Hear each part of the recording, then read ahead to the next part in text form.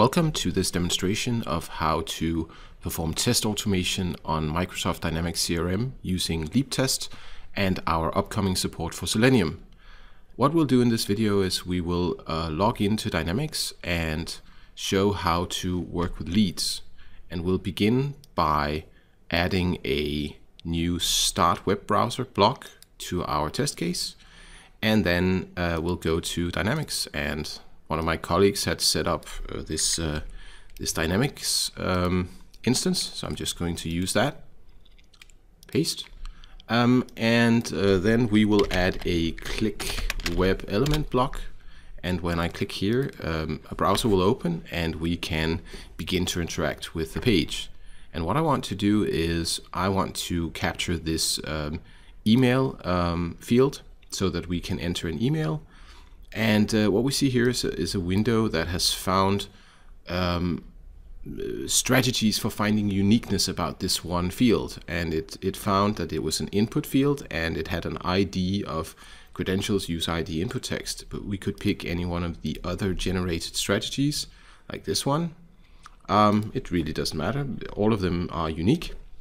We'll pick this one, and then we'll add a type web block, and then type in the username that I've been given. Here we go. We'll just paste that in. And then we are going to click on the password field. Here we go. And we'll also type in a password. And I'm just going to change the properties of this type text block to be a password, and then type in the password that I was given, like so. And then finally we will click on the login block button, which is right here. We'll capture that. There we go. It's a button with that ID. That's fine. The thing is, before we proceed, Dynamics is actually being quite clever with the DOM, and in this case, once you start entering an email address, you can see something is going sort of on behind the scenes, and in fact the sign in button will be switched out dynamically. So what we'll have to do is figure out a way to wait for the sign in button to actually have been changed to the correct one. And we can use this feature inside the click web element block called await DOM change. So if we just check that off, we can say we want to await no DOM changes having been made in a rolling window of 1 second. And we can do the same thing actually for XHR requests. But in this case, all we need to do is just await DOM changes. So we'll turn that on, and then basically we'll just try to run our case. Here we go. A browser is going to appear and it's going to navigate to that login page, and the case is running. And we can see the sign in button hasn't been clicked yet because apparently we're awaiting DOM changes. And here we go, the login was successful. All right, so there's one thing that I've noticed, at least when working with Dynamics in this trial version, that sometimes this front page doesn't always load by itself and you sort of have to refresh to get there. And so I wanted to just fix that in this case. What we'll do is we will go and validate using a find web element and capture just the Dynamics logo here and ensure that we have seen that logo to ensure that the page is loaded. And we'll just set a timeout for 1 second after the page is done loading. If we have not found this logo after 1 second, we'll use a navigate web block to just go again, try to go to the web address where we wanted to go to. This isn't the login page, this is actually the front page of Dynamics, as you can see. So we'll do that, and then we'll return to this one. Oh, sorry, yeah. So we'll keep trying to go to that address and look for the Dynamics logo, and if all of that works, we'll proceed to the next step, which will be to click on the to the leads, the sales drop down here, and then onwards to leads. I'm just going to capture that drop down button there, and again we can actually just try to run the case the way it is right now. So we'll click run and the browser will appear and a new fresh one will open. And we can see that the login happens. We sit here waiting a little bit for the DOM changes to be done. And then the login appears. Oh, and this time it actually also loaded the front page. And then we can see it went straight ahead and clicked on the drop down so that we can get to the leads area of Dynamics CRM. So far, so good. All I just want to do is really just take all of these blocks that are relating to login and just wrap them into a custom building block that we'll just call login to Dynamics CRM. Here we go. That makes our case a little easier to overview.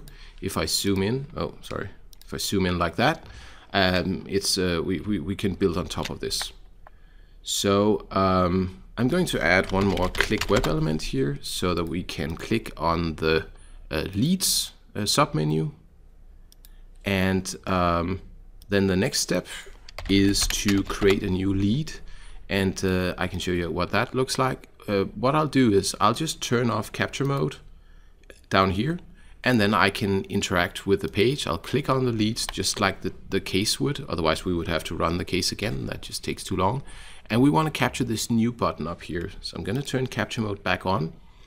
And we'll click on new. And we find the new button.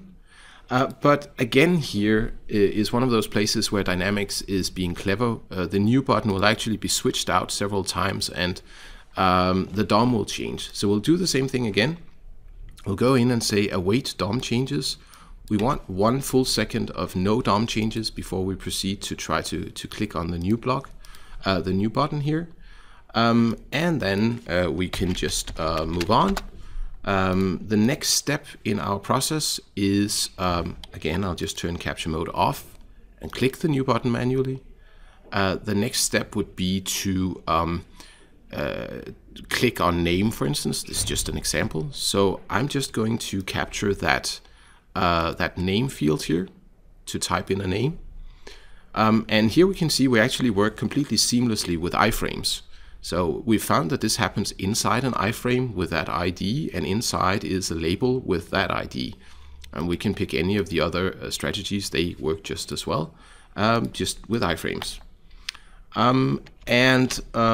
Let's just go ahead and do a type web block. You see what happens when we've already turned it off. If I click here, 2 fields are going to appear where we can enter a first name and a last name. So I'm just going to type in Klaus and then capture the tab button, and then I'll type in my last name, which is Topholt.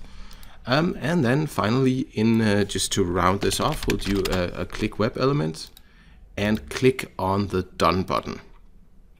Here we go. That's the done button. And then we'll say that if all of this works, the case is passed. So this is our test case now. Let's try to run that. Yeah, so the login process is going. And we'll see what happens this time. It seems like we'll stick to this login page again, and we'll have to do that manual refresh, so to speak, after about a second.